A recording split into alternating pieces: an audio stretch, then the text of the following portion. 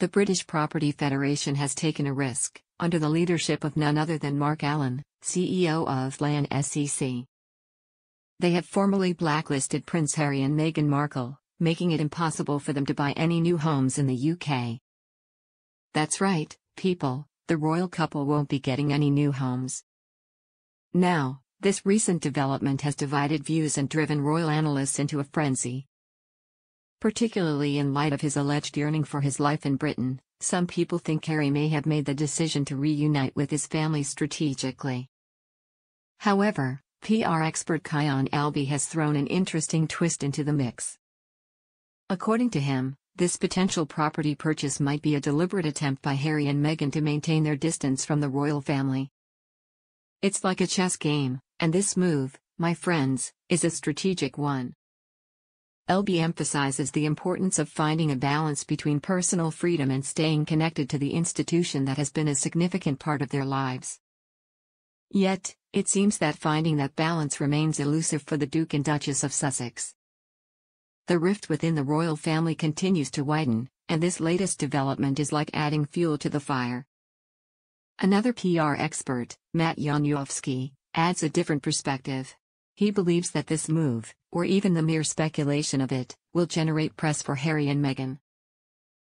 Well aware that acquiring a house in the UK will keep the rumours and speculations alive, ensuring they stay relevant in the public eye. It's a bold and calculated strategy that firmly keeps them in the spotlight.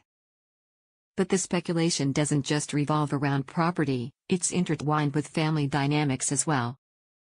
Will Harry use this geographical closeness to his estranged father and brother as an opportunity to mend fences? Some say he might, especially since his children, Prince Sarri and Princess Lilet, are far from their extended family. However, one royal expert, Richard Fitzwilliam, pours cold water on any hopes of Meghan returning to the UK. He believes it's unlikely, and the same applies to Archie and Lily. Harry, on the other hand, finds himself in a bit of a bind. He has serious concerns about security and an ongoing case against the Home Office, indicating he is not ready to call the UK home just yet.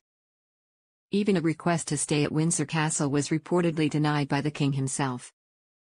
It appears that the doors are closing on Harry and Meghan in the UK, leaving them in a precarious position. Meanwhile, Meghan Markle had no idea what was expected of her the day she stepped into the royal family, says Queen Elizabeth II's pal.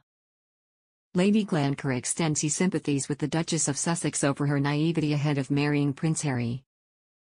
Speaking to broadcaster Giles Brandreth at the Barnes Book Fest, Lady Glencore said, "I think the thing about Meghan was, she had no idea what was expected of her really. I think, Meghan, just thought it was sort of like being another actress, you know.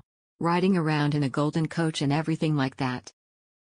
Speaking about Queen Elizabeth II's younger sister, Princess Margaret, the pal added, "And actually, being a member of the royal family, I followed Princess Margaret for 34 years, a lot of it is extremely boring, dedicating stuff, meeting hundreds of thousands of people you're never going to meet again, always trying to say something interesting and nice.